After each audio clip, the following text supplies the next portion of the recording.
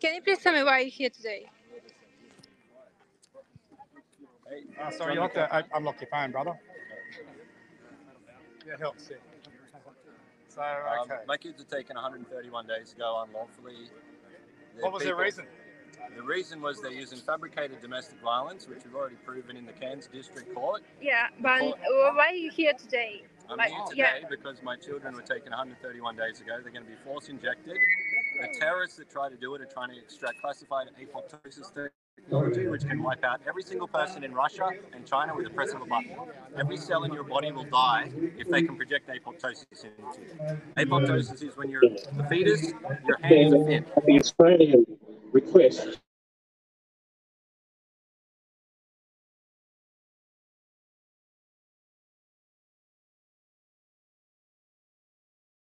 transits or visits these days can cover an awful lot of things.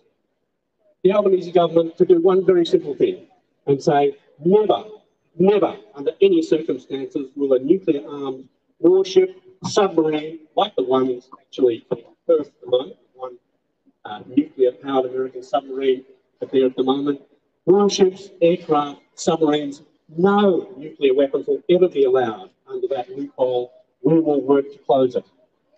They, of course... The program name, the active program name, isn't the World Economic Forum Project Gilgamesh. It's actually Defence Science and Technology Alliance 21, which has also now been updated to 2030. Okay, when that program was originally run, okay, it was a military injectable DARPA N3 nanotechnology program for the US military. The contracts with Pfizer, Karen Kingston, it's on the Russian military intelligence. Karen Kingston revealed the contracts that started in 2016 for COVID-19 contracts. Okay, the bioweapon was made in 2008.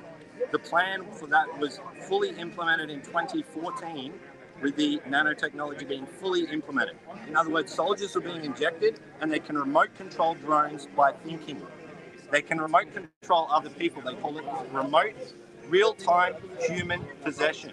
They can take control of your body and your mind. They can reprogram your neurons. It's called neurological reprogramming. 30 years about joint bases. We don't have any American bases per se. We have joint bases, which are in which the Australians say we have full knowledge and concurrence with what goes on. When you peel that back, and when you talk to ministers, I can tell I'm kind of continually shocked about their ignorance, frankly, as well as their deception on that. The new Minister for Washington did a ministerial statement in Parliament last month, where he talked about the joint facilities, but he also talked about a new category, which even the previous Turnbull, Morrison, Abbott government hadn't thought of. We now have a new category under the US-Australia Forced Posture Initiative called collaborative bases.